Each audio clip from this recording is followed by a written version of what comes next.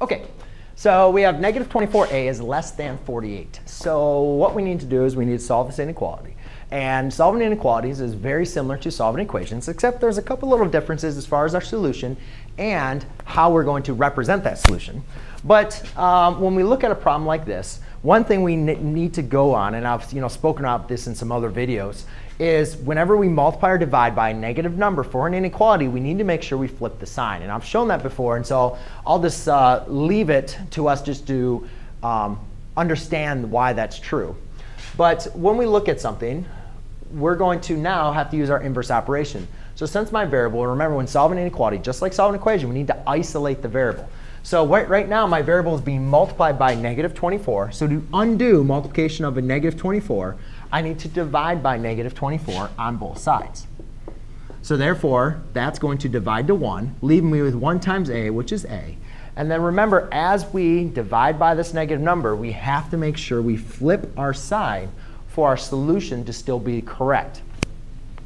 Therefore, this answer equals negative 2. Now what we need to do is represent this solution on a line graph. So for an equation, just writing it like that was usually good enough because you had one exact. If I said a equals negative 2, that was your solution, negative 2. But now my solution says a is greater than negative 2.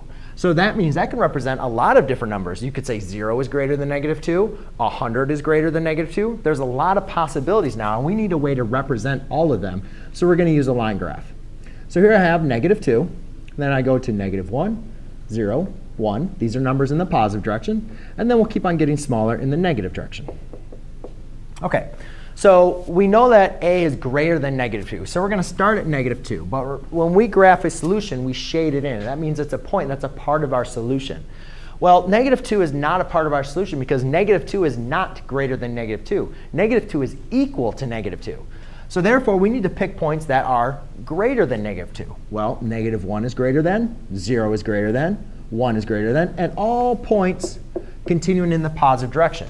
Now, we don't have just to leave it at integers. We could also look at decimals and fractions point and realize that we could actually fill in all of this empty space over here. So rather than just keep on making infinite many dots, I'm just going to draw a nice little shaded line with an arrow saying as long as I continue in this direction, I will have a solution to this inequality.